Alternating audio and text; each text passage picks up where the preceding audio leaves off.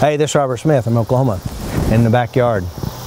I've been answering questions that people have written me, and I have one question here that says, "Hi Robert, I saw your video with Karen on with body dysmorphic disorder. I found it fantastic. I myself live in County Court, Ireland, which I've known you visit in one of your videos, but I suffer from body dysmorphic disorder myself. I need help badly, and the problem is based around my buttocks, one being bigger than the other. And people have told me that, and they're not so, and people have told me that. They're not so, that's where the body dysmorphic comes from. If you can you please help me in advice?" All right, so what is body dysmorphic disorder?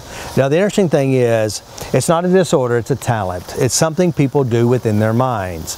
That means, like with Karen, the video on YouTube, Karen, what she had, I didn't even know she had body dysmorphic disorder when she came to see me. I didn't know what that was.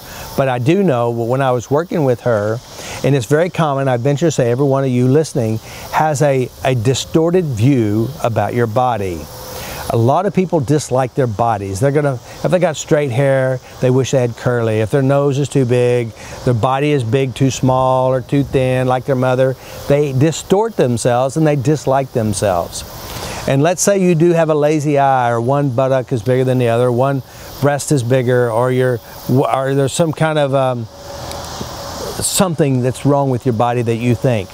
Here's the deal. It's what you do in your mind. It's the emotions and feelings you feel and internalize about yourself.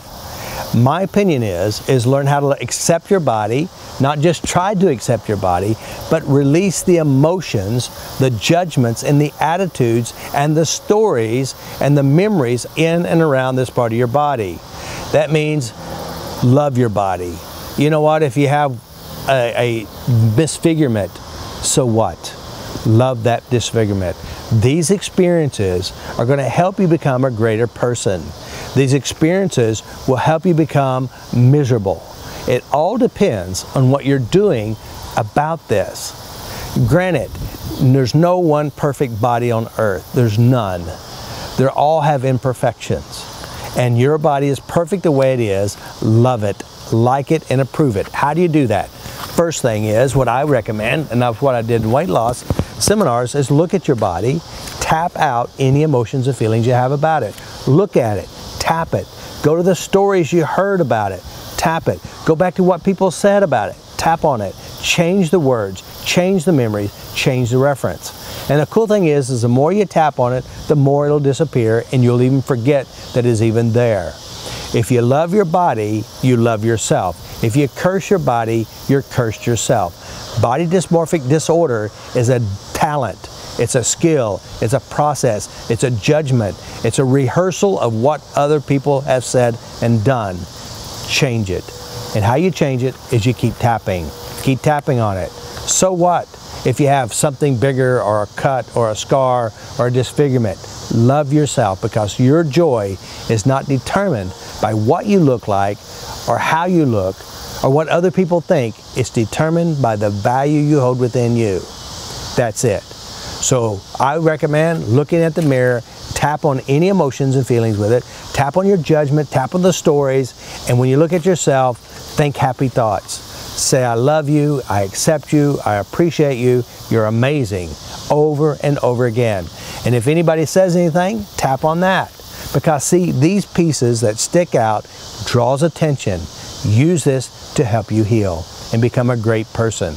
There's a lot of people who have been disfigured, crippled, and about severe stuff, and they became great, not because of their attitude against their body, but in spite of it.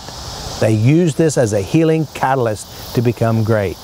And only the good people, the people who appreciate the real you, will love you and accept you as you are, because you love you as you are. I hope this helped you. Body dysmorphic disorder is not a disorder, it's a talent. Most people have the same attitude and the same belief and structure within their minds about themselves. So learn to like yourself and accept yourself for as you are, because you're amazing. You're alive, you're breathing, and life is for you. Robert Smith, peace out.